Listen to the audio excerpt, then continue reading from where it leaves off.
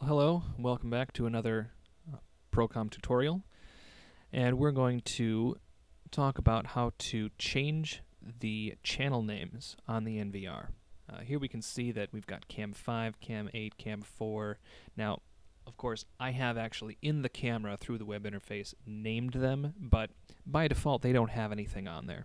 So we're going to change our channel titles so that they all make a little more sense and it's easier to find what we're looking for. So we're going to right click, go to the main menu.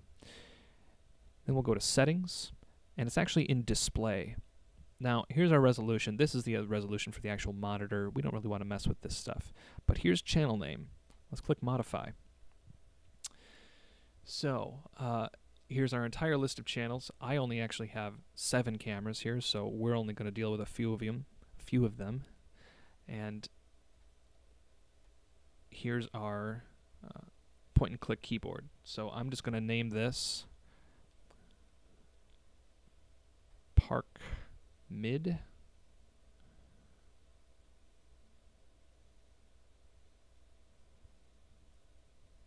All right.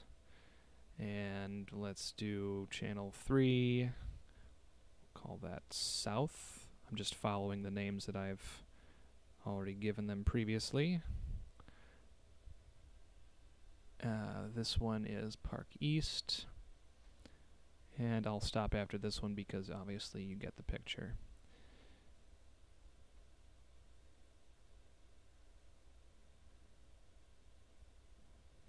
Alright, so there, our channels have a few names now. We're going to click Save. And now you can see that the channel names have changed. Let's go back and take a look. Here we are, Park East, Park Mid, South. And that's all there is to it.